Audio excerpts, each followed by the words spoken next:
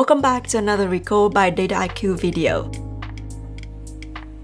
If you just start in data science, there seems to be a lot of tools that you need to master, but not all of them are essential, and what essential skills are could be very different across different job roles. In today's video, I'll talk about the essential tools that I've learned on the job in the past 6 years and used on a day-to-day basis as a data scientist and data science consultant. We'll be going over a few different categories of tools: programming languages and IDEs, BI software, version control software, APIs, and web frameworks. I'll present them roughly in the order of what I think I learned first as a beginner. So without further ado, let's get started. When it comes to programming languages, Python, R, and SQL are the most important programming languages for most data analysts and data scientists. This is based on the job listing of around 2,000 data analysts and 2,000 data scientist job posts that I analyzed last year in 2021. SQL, or Structured Querying Language, is an important data querying tool in most companies across industries. It's used to aggregate, combine data, and engineer data features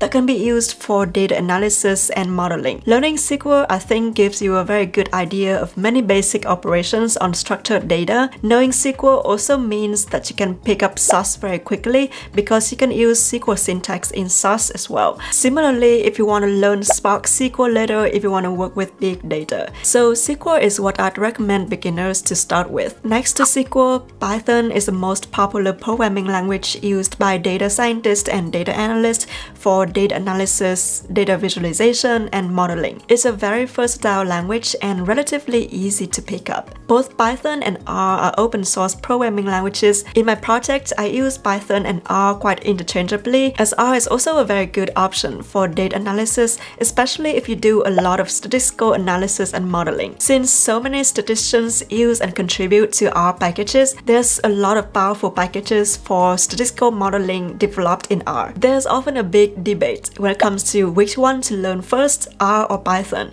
From experience, I start with R and gradually find myself using Python more often in projects. This is because Python can be used for different purposes such as web app development and automation. It also has a powerful machine learning library such as scikit-learn, and it is very easy to use. It's also a bit easier to write object-oriented code in Python, and the syntax is generally easier to read because it uses indentation rather than brackets for defining a code block. That said, I think it's not super important which one you choose to learn first because the coding principles stay the same, so the skill you learn from a programming language can be easily transferred to the other. And both R and Python have their own merits, and they both can do the same things, just in slightly different ways. The most important libraries I think anyone working with Python should know are NumPy for working with arrays, Pandas for working with data frames and doing data transformation, Matplotlib or Seaborn or Bokeh for data visualization,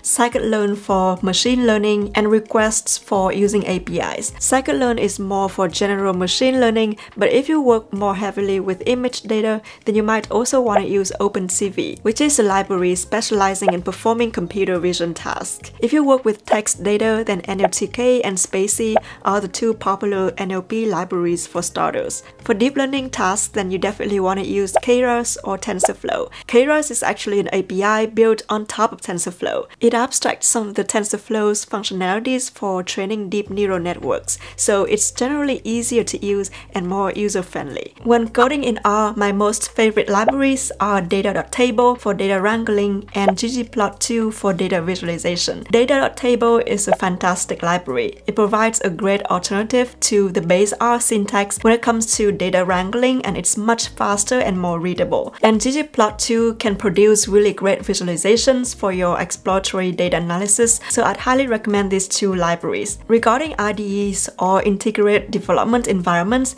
if you work with R, I think the best choice is still RStudio. It has everything you need for writing code, such as a code editor, a debugger, and tools for creating projects and developing R packages. When I work with Python for data analysis or visualization and machine learning, I think JupyterLab is still my favorite choice. wise. You can think of it as a more advanced version of Jupyter Notebook. I like the interactivity and flexibility that it provides, such as the integrated command line, options for creating markdown documents, drag and drop to rearrange cells, etc. This is on top of all the other functionalities that Jupyter Notebook offers. For my projects and studies, I usually try to create some really nice readable markdown for people to read and follow. And if I want to share it with non-technical colleagues, I would export the notebook as PDF and send it around. This is similar to creating our markdown document in RStudio, only a little bit more convenient. Visual Studio Code is also a very good option for writing code in Python, and you can also use Jupyter Notebook there. I find Visual Studio Code more convenient for web development projects because of the live server tool and a lot of other extensions available to make your life easier as a developer. In a larger or more data mature team or organization, you might not need to use your local development environment at all, but your company might use an enterprise solution platform. Examples of those platforms include Dataiku, which is an end-to-end data science solution that integrates different tools and helps automate the data science pipeline, including data collection, model development, model deployment, and monitoring. Some companies that I used to work with also use similar platforms such as Azure Databricks. These platforms aim to create a unified place for data scientists, data engineers, and data analysts to work together. If you already know the basic tools, then these platforms should be quite easy to learn to use. And I think companies often offer training for employees on this as well. As for BI software, I believe that excelling Excel, a bit weird to say,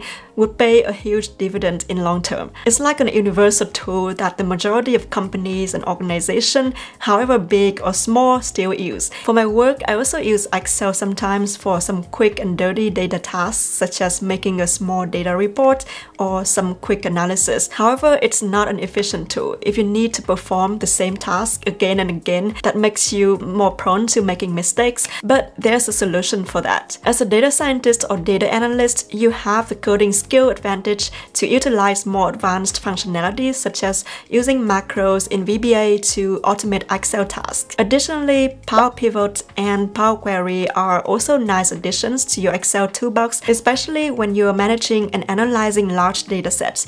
You can create a whole data model that allows datasets to connect and communicate with each other. And the pivot table functionalities also allow you to make dice and slice operations on the data, doing aggregation and creating interactive reports and visualizations. However, when it comes to specialized software for data visualization and dashboarding, Tableau and Power BI are still the most powerful options that most companies use across industries. I've worked with both, and I think Tableau has more extensive capabilities and also better performance. Tableau is also a bit more popular and older in the market than Power BI, but of course you depend on the company that you work for, which software you will use. When collaborating with other people in a data science project that involves a large code base, it's inevitable that you need to use some sort of version control for your work.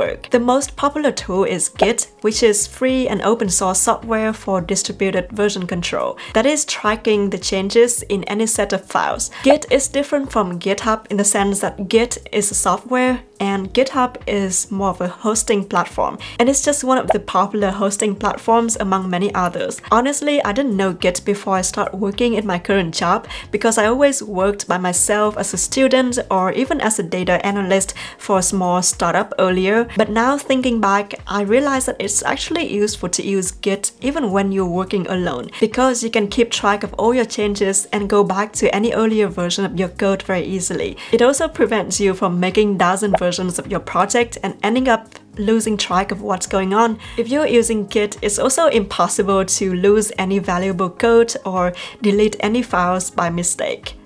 Alright, that's a lot of tools to master, but remember, you don't need to learn everything at once. You may not even need to use some of them in your project, and for some other projects, you might need to use a completely different set of tools. As a data science consultant, my projects are quite varied, and sometimes I get to do some quite interesting web development projects, such as building a web-based data visualization tool or developing a data science prototype. For web frameworks in Python, I like using Streamlit, which allows you to easily easily turn data scripts into a shareable web app, it can take only a few minutes. And recently, I discovered Pano, which is also a very nice and easy tool to build data dashboard in Python. It's definitely a newer library than Streamlit, and it's not as mature when it comes to different kinds of widgets that you can use, but it's also quite fun to use. I also made a couple of videos on my channel about it, so feel free to check them out on my channel. These Python libraries provide a simple framework for web development, and so you don't need to worry about the front end of your app. The standard widgets that those libraries provide